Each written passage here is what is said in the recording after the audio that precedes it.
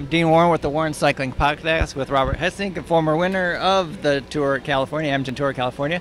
You seem to enjoy riding a lot in the U.S., racing in the U.S., and Colorado too. I understand you've been up to Estes Park a few times?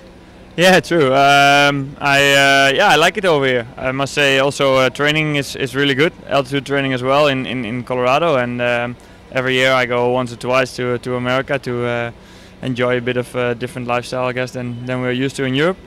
Bring the family if I can, and well, yeah, of course, a bit of good results in the past. It helps bring back good memories. Yeah. Well, you guys are set up pretty good for another good result this year. Yesterday, you got George up the road, you right behind him. I mean, it's going to make it very interesting the rest of the week here. Yeah, sure. I think we had a plan yesterday. Had that plan already for a few weeks, and we stick to the plan, and we made a good result there, and.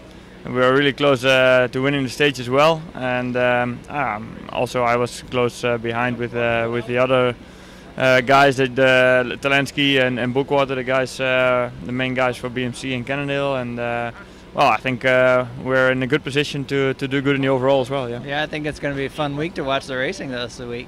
Yeah, for sure.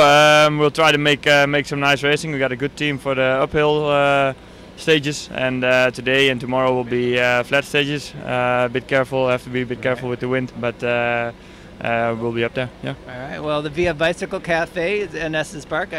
You've been in there before. We have good friends with Stefano up there, so say hi to them. You'd like to say hi to Stefano. Yeah. You'll come back again. Huh? Yeah, sure. When I'm around, I'll come for a good cup of coffee. All right. Sure. Great. Okay. Thanks, man.